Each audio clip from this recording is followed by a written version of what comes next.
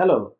So, in the holy world of running shoes and just basically sports apparel and all that, Nike is like the holy grail. They are at the top, and they have been there for a long time, and they built their name and reputation on running shoes. Which, funnily, I was watching the movie, Ben Affleck movie, here the other day, and yes, although pop culture and basketball and baseball might have cemented Nike's name as one of the greats, it is a shoe which is very firmly entrenched in running culture. This is where they build their reputation.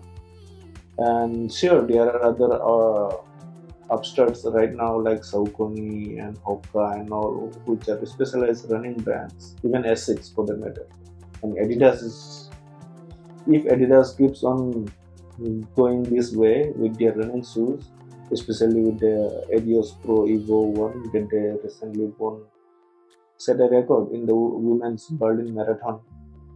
Uh, if Adidas keeps going that way, I think they are pretty soon going to be the top dog when it comes to running. But anyway, for now, Nike is where it is at, and in Nike's lineup, they have three of the top of the line products, uh, top of the line running shoes, and this is one of them.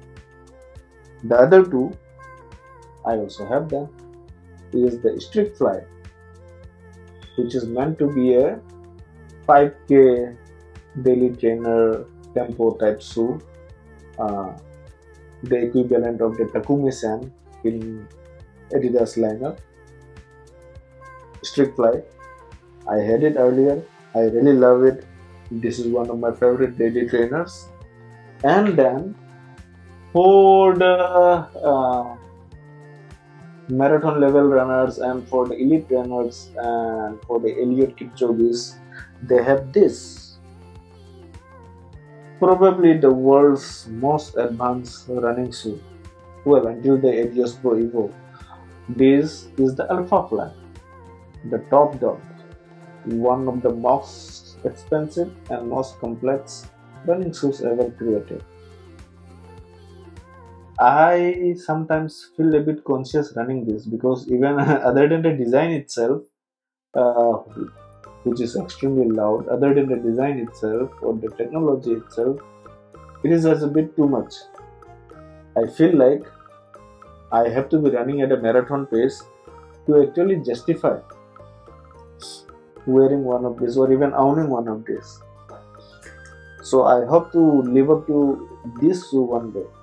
But for now, between those two shoes lies this, which is in no less way a marvel of engineering than the Alphafly. This is the Vaporfly, the slightly younger brother, but no way less ambitious running shoe from Nike. So Nike has got a lot of vibrant colors for this shoe, and this is the one I went with because this is the one color that was missing from my collection. Have a look at it. Asymmetric design, same with that.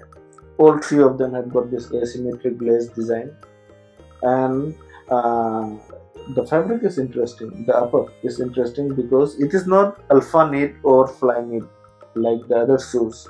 It is an all new. It is like strings. They are just like strands going horizontally all the way around. Slight logo marketing fluff here. Zoom-X foam. Uh, running wraps and all. They do this for all their running shoes.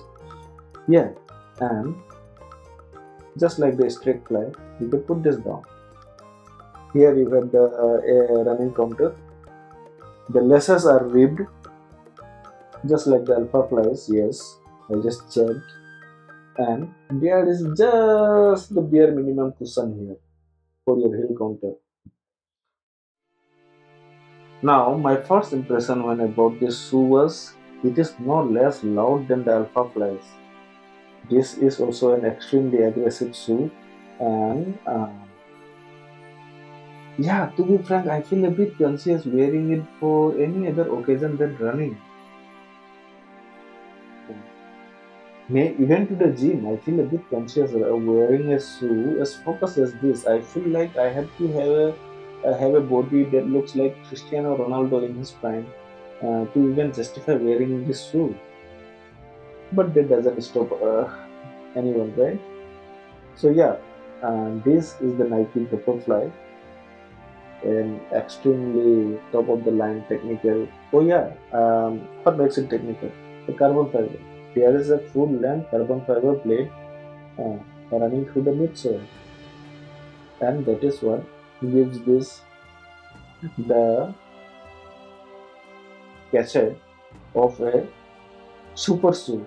Yes, just like supercars, this kind of shoes with carbon fiber plates and all that are known as super shoes. And this is the middle child in Nike's super shoe lineup in the life.